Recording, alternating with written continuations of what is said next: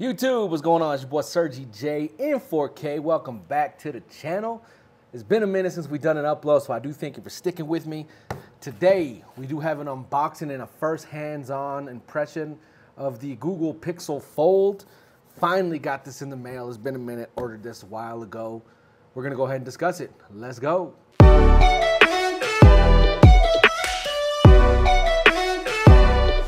All right. Now, I know I had a few people that have been asking to do a overhead video, so I finally went ahead and got an overhead rig. So we have here the box, again, just the standard one. I'm pretty sure you've seen an unboxing, so I mean, this won't take too long, but we'll go ahead and we'll do it. So we have the Pixel Fold, back of the box, pretty blank, just says Team Pixel. Now, obviously, if you've ever seen a Pixel unboxing, you do have the two tabs here on the side.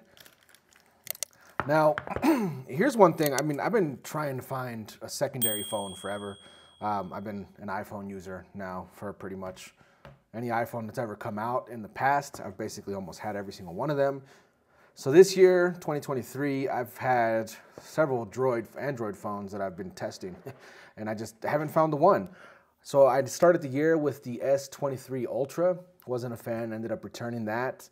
I then switched pretty much to the Fold 4. The Fold 4 was a nice phone. I definitely felt like it was something that was, I guess you could say, a game changer, but I just didn't like the actual outer screen to it. The outer screen to it was a lot taller than I'm used to, so I wasn't a fan of that. I ended up returning that. Prior to this, while I was waiting for this to come in, I had the Pixel 7 Plus, the 7 Pro, which was nice. And then, of course, I'm going with this. I could tell you, being an iPhone user, I do prefer the stock Android experience, which is why Pixels pretty much stand out to me. I decided to go with the second phone just because, having an iPhone forever, if you've ever had an iPhone, which a lot of us have, obviously, they don't really come out with too much new technology year after year. So, I mean, you're basically getting the same product. So we have, obviously, the phone here. I guess I shouldn't be talking as much. But we have the phone here. I'm opening up to see if there's anything else besides this here. Which looks like there is, but I really can't tell you what it is. Maybe it's just padding or a box of some sort. Yeah, just padding. So probably the same thing on this here. We won't worry about that. You have the booklet. And then, of course, most of these phones come with nowadays, all you get is the cord itself, which is, whatever. I mean, obviously I would like to have a charger, the brick in there, but it doesn't have the brick. And then, of course, you have the transfer cable here. These are used if you're transferring from another device, which I like to set these up as brand new. And then, of course, what we've all been waiting for, we have the Pixel Fold.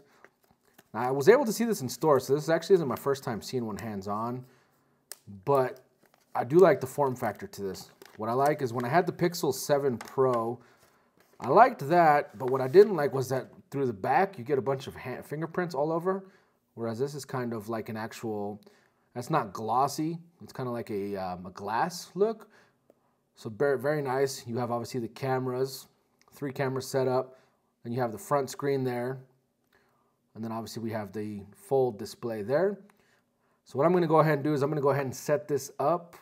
Let's go ahead and I'll do that. I'll do that off camera, but I'll go ahead and we'll do the initial turn on here as well. I did hit the power button, right? From an initial standpoint, as far as in hand, feels great. I mean, this to me is a usable screen. I have the full size iPhone 14 Pro Max. This obviously very usable because you do have pretty much, I want to say it's like a 5.7-inch front display, and then obviously the inside's a little bigger. But I like the fact that it actually folds fully closed, as you see there. That's awesome. So let's go ahead and let me set this up, and we'll be right back. All right, so I went ahead and I unboxed the phone and, pretty much set it all up to have all my apps. I'm actually shooting this a day later from the unboxing just because I had some other things to do. And I, needed some time to set everything up. But initial impressions, I can tell you the outside form factor when it's closed is awesome. This to me is almost like the perfect sized phone. I'm used to using the iPhone 14 Pro Max that I've been using since release date. And I mean, look at the difference there. You're looking at a difference that is a few inches, definitely. But, I mean, with this, I feel like, everything's easily accessible.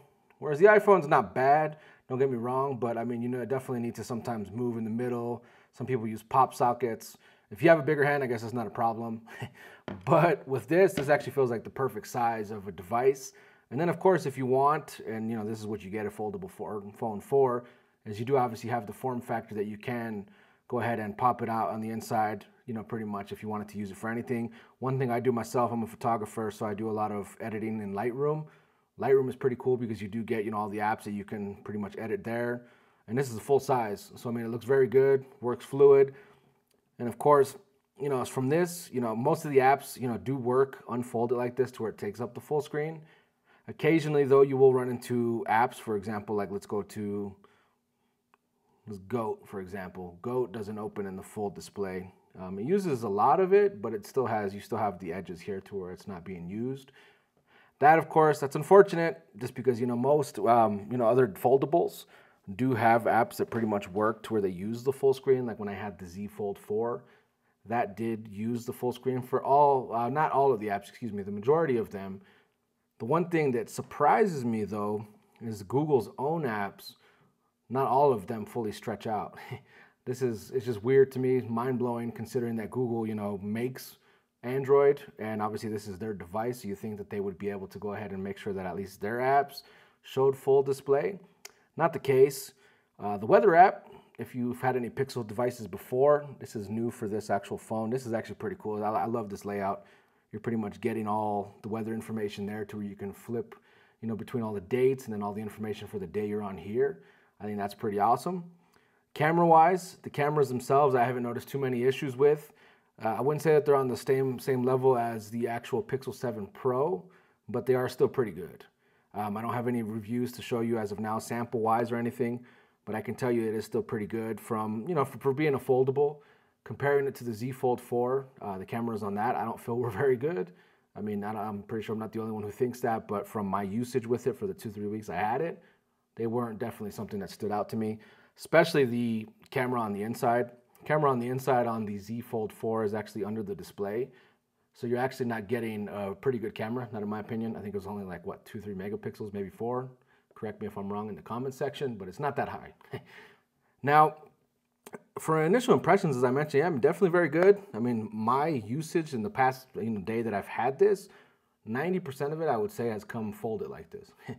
Just because of the fact, again, I'll pretty much sound like a broken record saying it, but this to me is the perfect size for a phone, just because you could pretty much use everything to where it's still comfortable. You have access to Instagram, all your other apps that you use, and they still feel like actual, like it's meant to actually be like a regular phone. Whereas with the Z Fold 4, you don't get that experience. You're getting pretty much a much narrower screen, so it doesn't feel, I don't know, in my opinion, it doesn't feel fluid as it does on this device. So yeah, I'm going to go ahead and I'll be testing this out more. This is a phone. I don't plan on returning this. I have returned pretty much every other Android I've bought this year. So this one I do plan on keeping. So if you want to see more reviews or, I guess you could say like a 2-week, month update, 3-month update on this device, go ahead and definitely subscribe to the channel. Hit that thumbs up button as well. I would greatly appreciate that. Other than that, guys, it's your boy Sergi J, and I'm checking out. Have a good day.